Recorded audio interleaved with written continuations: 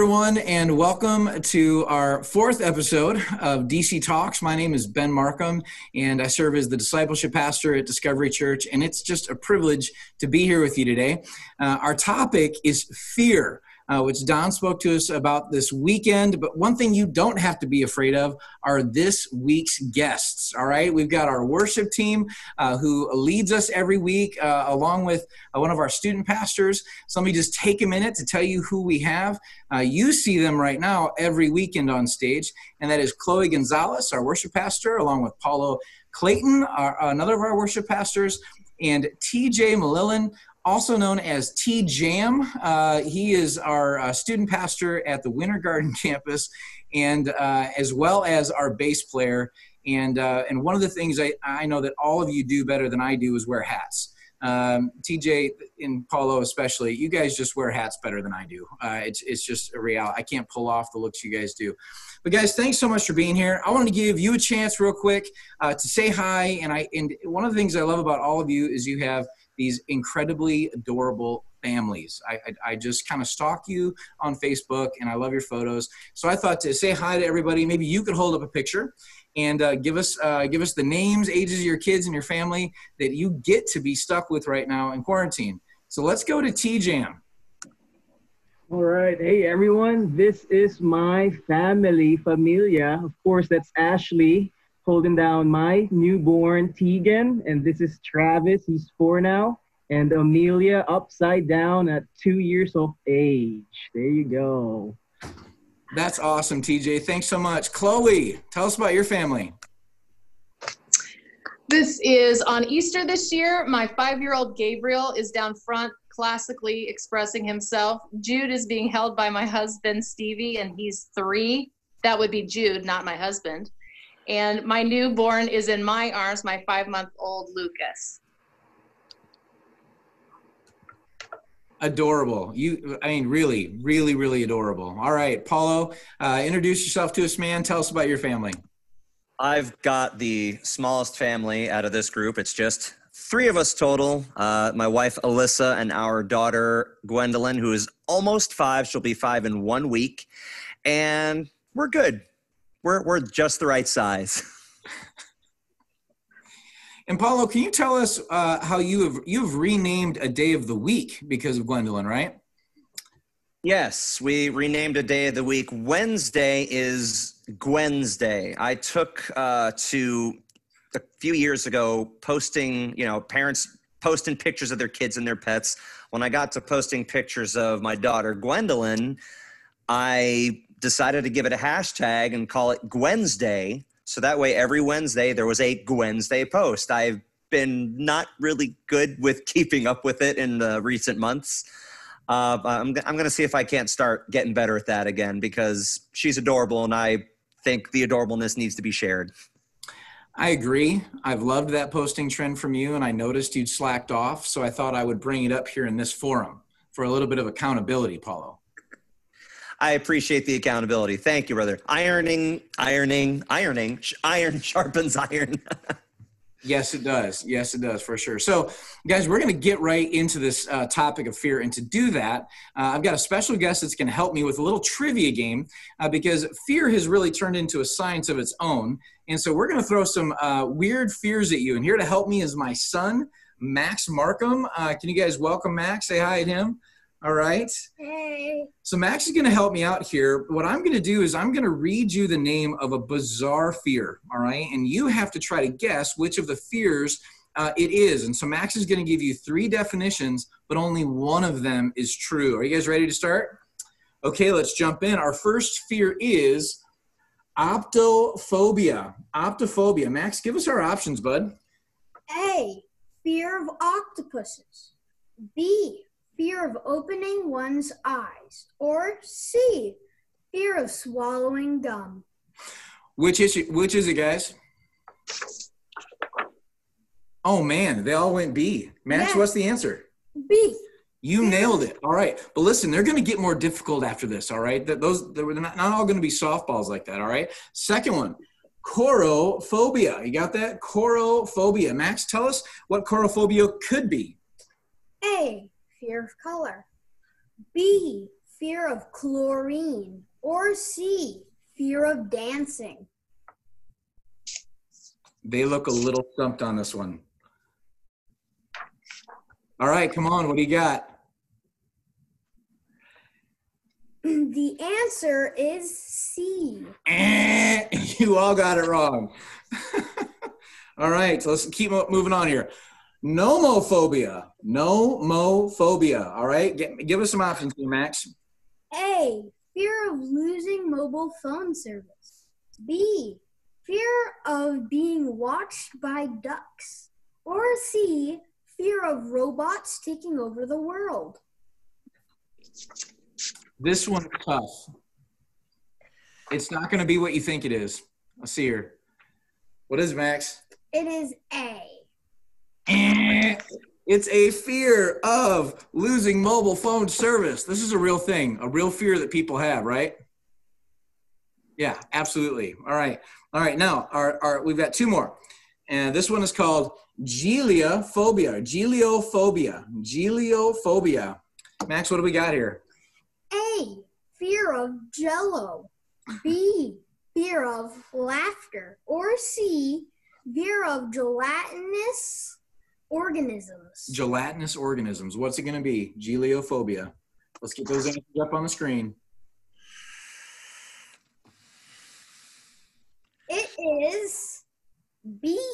B. Yes. All right. So clearly now that's got to put Chloe in the lead. Chloe, how do you feel about that?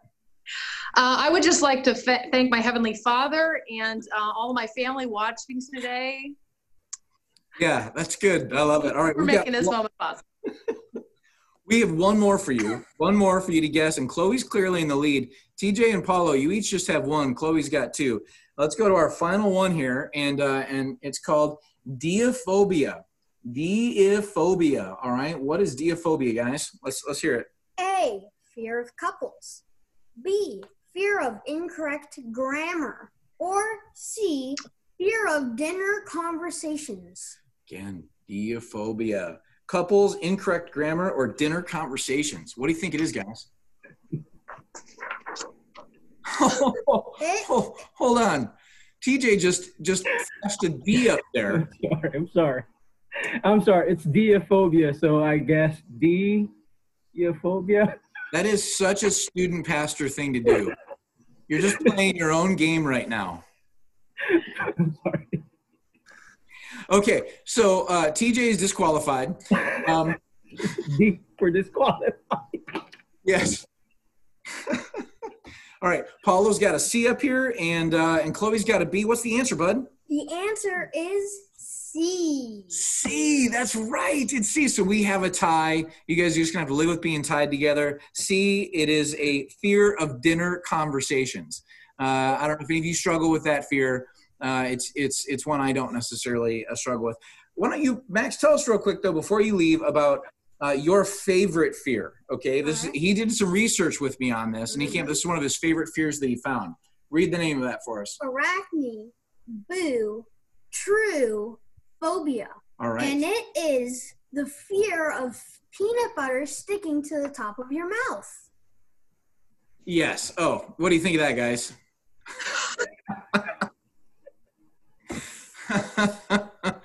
Yeah. Paulo's got the same fear. It's a real thing. Max, thanks so much for joining us, buddy. You guys all say bye to Max. Bye. Hi, Max. Bye, buddy. All right, guys, that was awesome. I'm so glad my buddy Max joined us here. Now, I'm curious if any of you guys have had some irrational childhood fears. And then we're going to break down what our strategy with fear can and should be. So maybe start us off here, Paulo. Paulo, you have any just like different kind of irrational fears, maybe something that even came from childhood? Yeah, I think so. I grew up further north. You would know about this as well, Ben, being from Michigan. But up north, you have basements. And basements are just that additional floor under the house, typically under the level of the ground. And, you know, people be afraid of basements. I was afraid of our basement in particular because my dad, for years, did special effects makeup, like for movies and stuff. He actually worked on the first Poltergeist film. So there was sometimes some real creepy stuff in our basement from my dad on makeup stuff. Yeah. I can think back on it now. It's cool. It was cool stuff, and what he was able to do, and how, like, the creativity and the art and the craft behind it. But yeah, I was terrified of our basement, especially that part of the basement, for years, absolute years. It sounds like you had a basement of nightmares. Sure. Yeah. Yeah. Wow. All right. I would probably still be afraid of basements too, if that was the issue. It's cool now, I guess. You look back and see what your dad could make, but wow, as a little kid, I mean, you literally had monsters in the basement. Yep. That's awesome. Well, guys, Chloe, how about you? Do you have any fears, things that still just like you're around them and they still drive you crazy? Okay. It is so basic, but bees. I was stung on the head at the pool as a 5-year-old, and I never got over it, ever. I still whirl around like a crazy person if one gets near me. I'm in that camp with you, Chloe. Literally, I can't think, I can't function. I just kind of lose my mind a little bit if I'm around a bee. It's horrible, just horrible. Yes, everything goes dark, and I want to crawl into my happy place. That's basically it. So I think that's irrational. Everything just goes dark. All right. Well, now we've had a little bit of time just having some fun with this. I think what people need, and what we all need, is some sort of strategy. How is it that we deal with the fears that we face? Don did such a good job of illustrating for us the fact that we've all got giants, and that there are things that come out of us that are negative when we're afraid, complaining, and irrational behavior and destructive emotions. But what's the strategy? What does it look like for us to deal with, in a healthy way, the fears that we have? And so, TJ, let's go up to you. I want to, I say up to you because you're right next to me on the screen. But TJ, I want to go to you for a moment. When you face fear or deal with fear, what's your strategy for it? Yeah, I just try to constantly be in the presence of the Lord. 2 Timothy 2:13 says, he is faithful even if we're not faithful, because he cannot disown himself. And so just try to convince myself daily that God is really faithful. And, if you're in the presence of the Lord, and if you're convincing yourself that way, it'll be easier to battle the fears that come your way. So that's how I do it. That's how I do my strategy when it comes to fear. That's great. Anybody want to respond to that? I think the presence of the Lord is where we find our strength. And so just as you're testifying to, TJ, I think it's so true. It's like, it's our push-ups. It's where we go to find the extra bit we need for every day. So I love that that's your heart. No, thank you, TJ. I think there's a lot to that. If we're in God's presence, when the opportunity for fear comes, we're already kind of armed. We're, a little more just ready for it. Well, I want to hear from the rest of you. What are your strategies? Chloe, how about you? What's a strategy that you have when it comes to fear? I like to get it out of my mind. For me, it's overwhelmingly large when it's on the inside. And if I can write it down or speak it, then it helps it become tangible. And I realize how much smaller that thing is than my God. And so that's a regular process for me. I think it gets a lot to that idea of taking something that may be in isolation in our mind, even in darkness, and exposing it to light. And we expose fear to light, it really does begin to lose its power. Now, Paulo, you dealt with the fear, so I'm going to kind of ask you two questions. You dealt with some fear at the beginning of the COVID-19 crisis. Can you tell us a little bit about that fear? And then I'll follow up and just ask you how you dealt with it.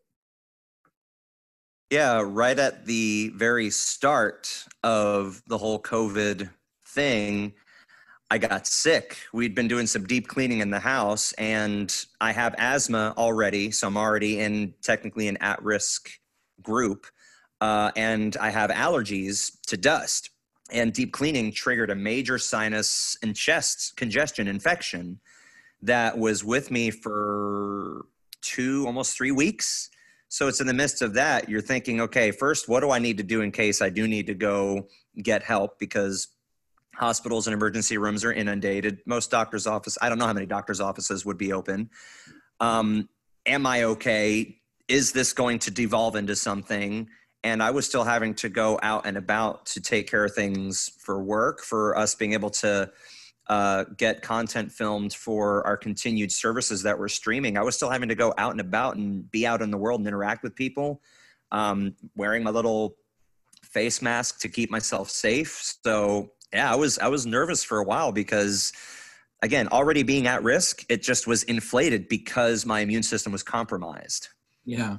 So what do you do, Paula? What's a strategy for you when you're facing a fear like that, or fear in general? What's your strategy? My strategy is actually a combination of TJ's and Chloe's. I will speak to people. I will speak to my wife because she's the smartest person I know. She's the person I trust the most in this world. And she's very in tune with the human spirit and people's heart and how to help. I mean, she has a clinical mental health counseling degree.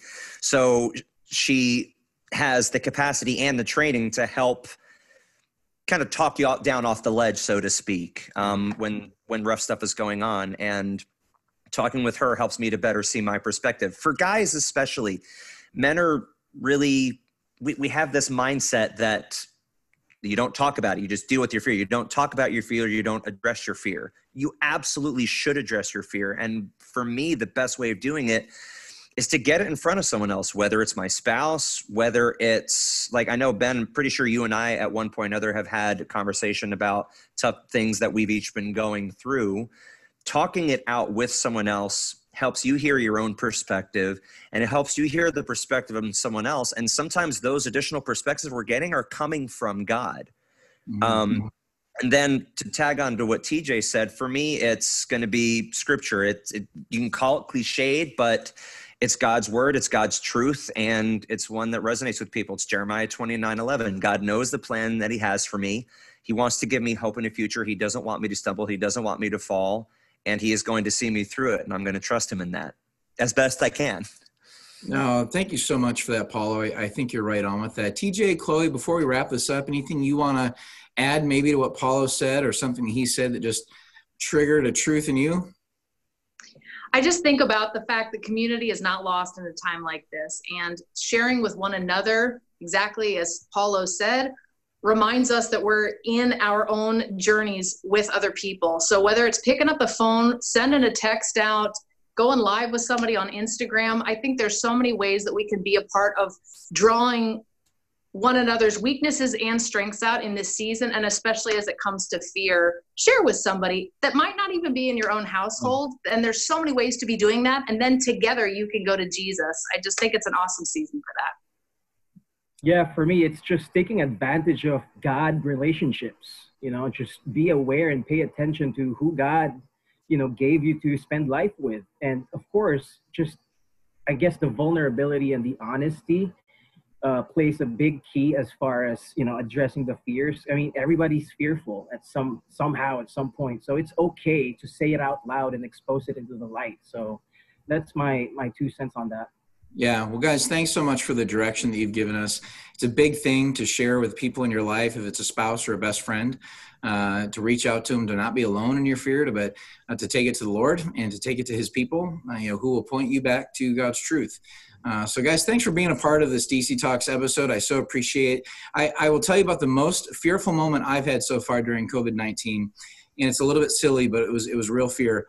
About a week ago, I was closing down the house for the night, shutting all the lights off, when I decided to use the restroom downstairs in my house. And I did not hear my wife come from the upstairs to the downstairs. And she hid. My wife, my sweet little wife, April, she hid with the lights out in the kitchen. And when I walked out of our bathroom, she jumped out and screamed at me. Yeah. So what do you do when your fear comes from your wife? Like, who do I go to? Because it's not her. So I no longer had I had a fear issue, but then I also had a forgiveness issue. And something of a trust issue. Yes. Oh my goodness. Anyhow, well, guys, thanks so much for laughing with us, for sharing your truth. And I want to wish you guys the very, very best during this season. Thank you for leading us in worship on the weekends. And remember, Discovery Church, don't soldier alone during the season. Be together, be in community with one another in the ways that are provided for us to do that, all right? And be in the presence of God. All right, guys, God bless. Hey, hey, hey, hey.